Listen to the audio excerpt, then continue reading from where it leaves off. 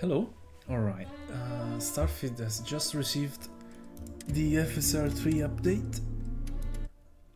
Let's mute the game, it's useless anyway.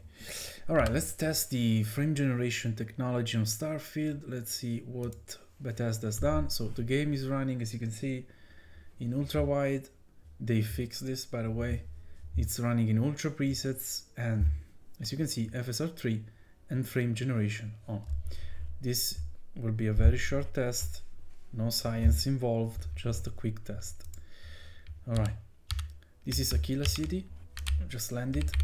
This is probably the city with the most NPCs.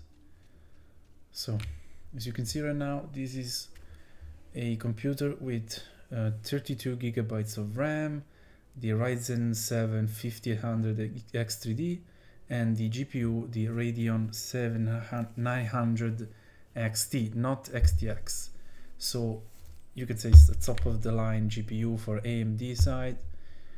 We are just checking what frame generation is actually doing in this game. So as you can see, there is no stuttering whatsoever. The game is not on an NVMe drive, it's on a regular SATA SSD, a cheap one.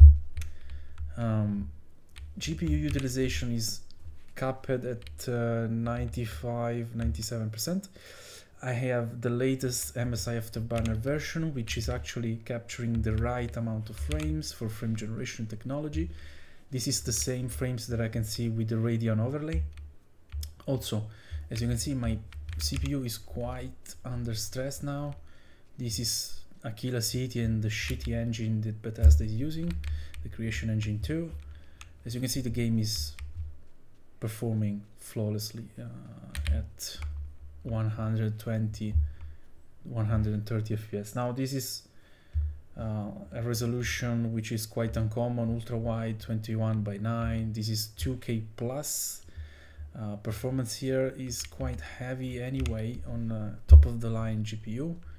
So keep this in mind. This is frame generation enabled, 120, 130 frames.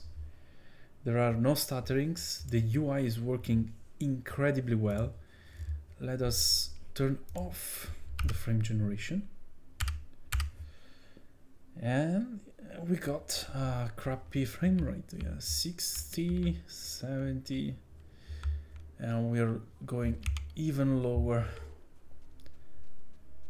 So yeah, again, stuttering is gone. CPU utilization is pretty much the same, so I guess frame generation is working pretty well in this game. This is probably the only good thing Bethesda's done so far. Let's see what they keep on doing with this game. As you can see, without frame gen, we barely keep 60 frames on. The game is ultra with no dynamic resolution. So let's turn frame gen back on.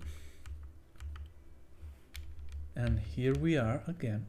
We doubled the frame rate. Just this is what the technology does, so it's no surprise. Almost doubled the frame rate.